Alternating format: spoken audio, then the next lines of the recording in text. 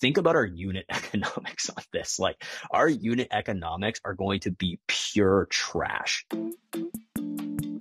We're sitting on probably like 1,000 fizz in a can cans in the office. On a scale of 1 to 10, I'm like a 1 on excitement for fizz in a can. No. There's nothing wrong with it, but like it's plain seltzer water. Nobody wants that, and no one's going to want to experience reordering after they get a can of plain seltzer water.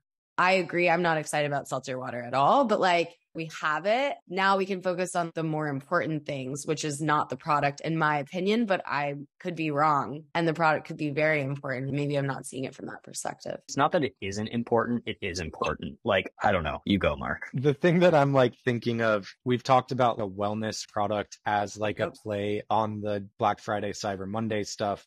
That helps us get in front of people, which is, I think, a pretty important part of this that seltzer doesn't quite hit. Maybe there's a way to position it, but it's not apparent to me. Yeah. What do you wish the holiday seasons was like? Uneventful, boring, everything just worked as you intended it to? What's the most boring functional thing you can think of? He is such a marketer, kids. Bubbly water. The only reason I say that is like, guys, we're marketers. Like we can figure anything out. All right.